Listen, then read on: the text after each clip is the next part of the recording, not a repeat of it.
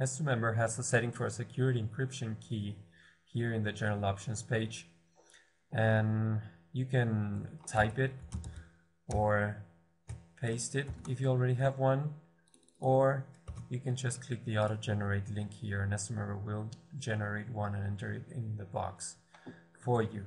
Then all you have to do is just save all changes.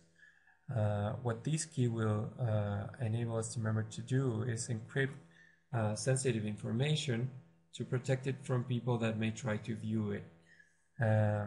This practice of using a key for encryption is very good for security. WordPress itself has keys in its configuration file, and it's important that once you enter a value here and s2Member starts working with it, that you don't change that key in the future. It has to remain the same one so that s2Member can then decrypt that information that was encrypted with it.